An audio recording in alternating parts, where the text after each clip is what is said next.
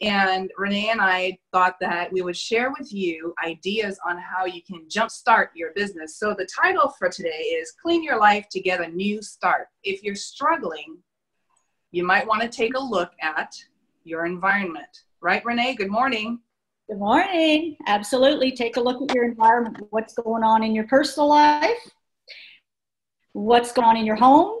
All your clutter you got going on around there that you just keep looking at and, you know, one day I might use that. And that was 10 years ago you've been saying that.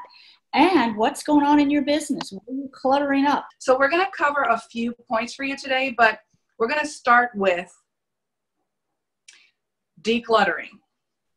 Do you want to tackle that first, Renee? Well, tax time is here for a lot of us, or has been here. And one thing that I see that I know I haven't been doing in the past few years is I've done a spreadsheet of all my expenses, what's coming in, what money's coming in, what money's going out, all my expenses. And I'm looking at subscriptions that I have that really provide no value to me. So I've canceled them. I literally have canceled up to about $3,000 of subscriptions and affiliate programs that I have paid for, have never really used, are no longer serving me. So I have canceled all those. Pretty much you get to look at the view of your business, what's going on. And if you're not going to be using it in the next 30 to 90 days, cancel it. You can always go back at a later date, but cancel it for now because you're paying for something you're not using and you're literally just throwing money out the window.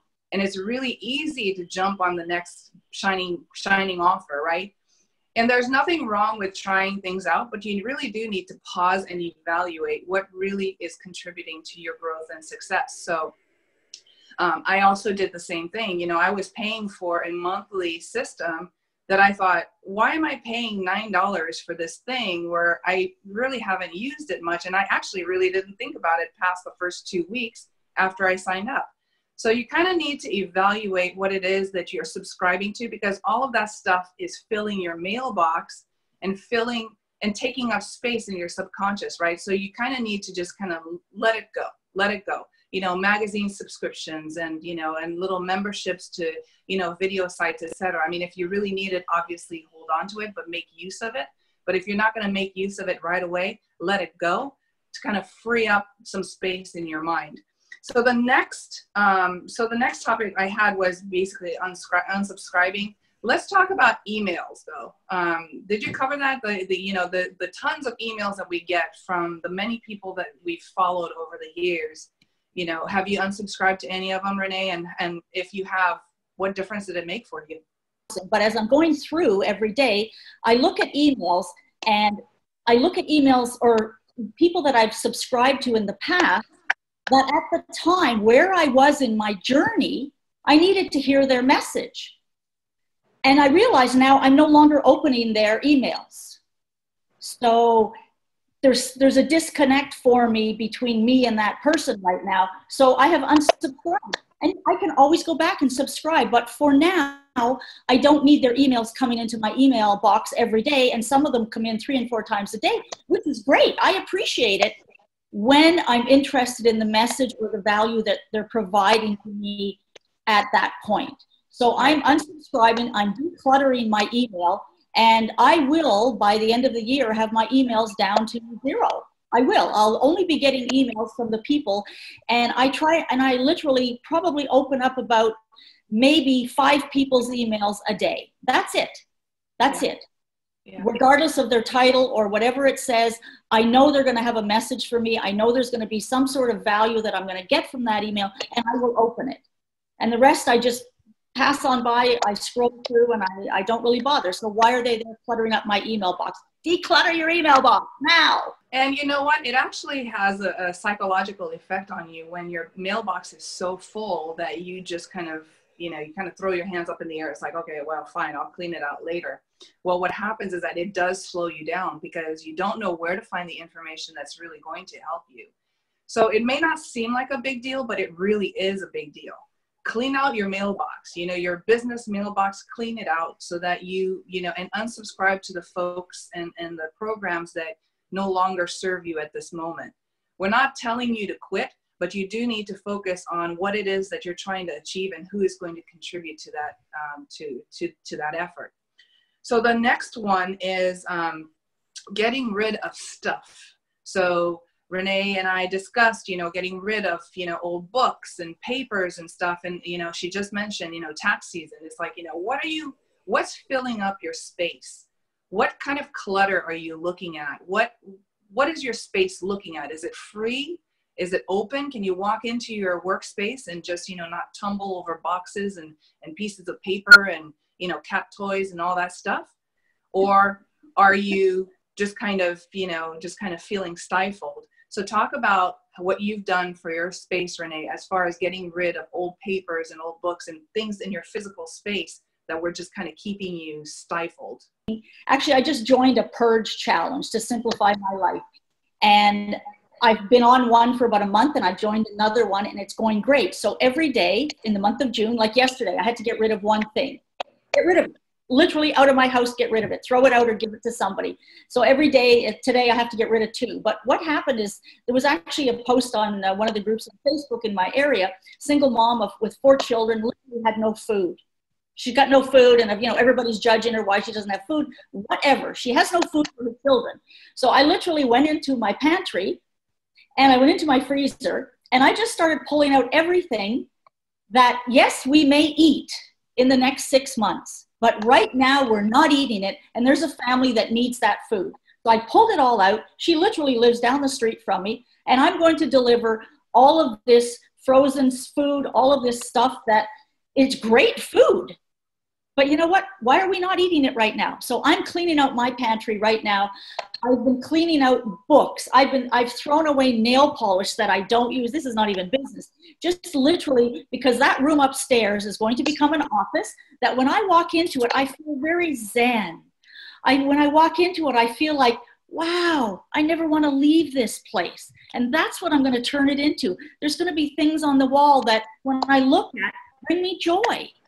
And it's no different than any room in your house. Walk through your house. If you look at something and just go, oh, get rid of it. And we all keep stuff that we're going to use. Mm-hmm. But you're on a journey. Your journey is going to be different in 6 months, a year, 5 years from now. So why don't you just release it, thank it for what it gave to you when you needed it, and get rid of it now? Right. Bee said, your brain just frees itself up. That when you look around you, the clutter honestly stifles you. It does. So get rid of it a little bit every single day. I'm not telling you to go out and spend a week cleaning your house out. Every single day, take something out of your house. Don't just put it in your car. Get rid of it. Throw it out or give it away. There's a psychological effect that comes with not only not paying attention to your environment and just kind of feeling that sort of subconscious weight. You got to step around stuff and you're looking at a pile of papers, maybe a pile of unpaid bills. And it doesn't really matter if you have a specific office space, which you absolutely should if you're in business for yourself, or you're using the dining room table. The thing is that your environment needs to be conducive to your producing great results for yourself. And if you're not producing great results for yourself, you have to take a look at your environment, because it is a major aspect of who you are and how your brain is working and how your brain is receptive to really great things that you're attracting to yourself, but maybe you just don't feel like you have the space to take on another thing. So we challenge you today to just really take a look at your immediate environment. If there are books that you had purchased that you never read, put them aside, put them maybe in the garage somewhere if you really want to read them someday, but keep the ones close to you that will inspire you. The papers, the notes, the sticky notes, and the little things that you've done this and that and the other, go through them, write down some clear notes and take action on those notes. So your immediate space needs to be conducive to your production. It needs to be conducive to your progress and your success.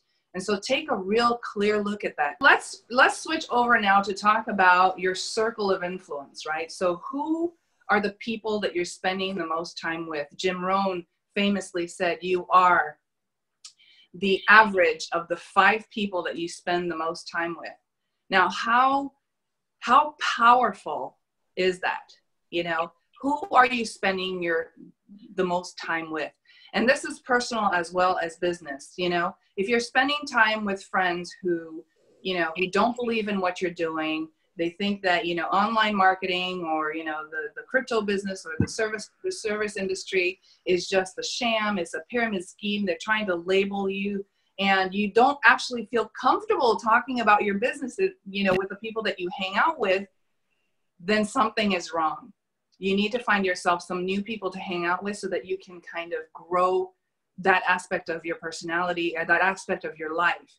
Same thing goes for online. Who are your Facebook friends? Who are the people who are engaging on your posts on any platform that you're spending time with? You know, do they get you? Do they inspire you? Do they force you to kind of take a look at yourself and say, you know what, I want to be like her or him? Do I want to grow? Do I want to step in his or her shoes? Am I aspiring to be like them? Or you're just kind of like, well, they're my Facebook friends, I'm just going to snooze them for a little bit because I don't really want to hear that negativity. Purge it out. Keep your circle of influence focused, okay? I see a lot of posts, you know, I have 5,000 friends and, you know, who wants to stay? Who should I delete and everything else? Well, if 5,000 friends definitely does equal that amount of money per day or per week that you're going to make, then by all means, keep your circle large. But the thing is that you don't really need 5,000 people who are not interacting with your posts, who are not, you know, who are not invested in your success. 5,000 people is nothing. So what? Who cares? You're doing this for show, or is it really valuable to you? Right? So think about that. Think about the people that you're spending the most time with online, right? So think about, you know, laser focusing your circle of influence, right? So keep it tight, keep it small, keep it valuable, keep it precious, you know, just focus. Like, watch the people that are celebrating your successes and the successes of people around you. Or are they only commenting on your posts when they're fluffy and they're you know, nice kittens, nice puppies, you know, some sort of whatever, sexual post or whatever, food, whatever, but they never actually celebrate anything you're doing. And especially the people that are from a company that you are no longer with, that are pissed that you are no longer with, but you know what, you're keeping them around because you can't be bothered. You know, let them watch what you're doing now, right? And you know, they're just looking at your page, they're watching what you do, they never comment. They're not really happy for your success. Right. Think about those people. Do you want them there or do you want to get rid of them? I've gotten rid of a lot of people, people. Right. Somebody posted, I've seen this a few times, you know, when you say, hey, I just got the job, and people just kind of jump on and tell you congratulations. But then you say, you know, I started a new business, and people are like, well, you know, crickets. Again, pay attention to who's around you. It's okay to let those people go that don't fit into your life. It's okay. Actually, it's really good for you to do that, because then you feel lighter. Then you feel like you're freer, you know, then you don't have to mince your words. I mean, you don't have to mince your words anyway, but sometimes, like, the clutter around you, it kind of stifles your creativity. It stifles your growth, because, you know, you're thinking, you know, what is that person thinking? What is this group thinking about me? Should I do this? Should I post this? Be yourself. And you can only do that if you pay attention to who you're surrounding yourself with and what you're surrounding yourself with. You know, when you have those days, and we've had them and we haven't had them, be where you actually feel like an absolute, you're just floating by in your day. Everything feels good. Everything feels right. And it's just like it's a big hug feeling. Yes. When you have those days, you know you're on the right track. Yeah. And it's when you're not having those days that you look to see, why am I not having those days? Not what do I want to change? What must I change? Like, stop hanging on to things, companies, affiliate programs you're in, people that you're following. Stop hanging on to things because I might. No. If you don't get a feeling that this is powerful in your life and this person or this thing has to be in my life right now, get rid of it for now. Get rid of it. Yep. You know, and it's not like you're quitting anybody or quitting anything. You're just releasing it and letting it go for now. For now. And in 6 months, when you're on a different journey from today, see what you need and want in your life. And see who's still in your life. Yeah. That's a great point. I mean, you know, your goal is your goal, right? Your goal is your destination. And that doesn't change. How you get there may change. Okay. You may decide that you're going to get to a place by driving. Your car breaks down. What do? Stop. You can walk. You can take a bike. You can hitchhike. So there are different ways to get to that goal. Your eye should remain on that prize and never let go. How you get there and how fast you get there is your decision. So don't give in to the, you know, the changes and the fray and the madness that surround you. Just, you know, surround yourself with peace and calm and things that just kind of fill your heart so that you can move closer to your goal in the most expeditious way. Keep your circle small. That's what the point of this Zoom is today, is declutter your life. Look who's in it. Look who should be in it, who shouldn't be in it. And just be aware of your surroundings, what's bringing you down and who and what are lifting you up. Because that's what it's all about. Okay, thank you so much for watching us today. Thank you so much for spending the time with us. We know that you have a plethora of choices of things to watch. And on Saturday morning, you chose our time. You chose to be with us, and we really, really appreciate that. We really appreciate your love and your messages and your comments, of course. We love to hear from you, and have a blessed weekend. We will see you again next week. Any comments, any messages you want to send to either one of us and or both of us, please feel free to share. We'd love to hear from you.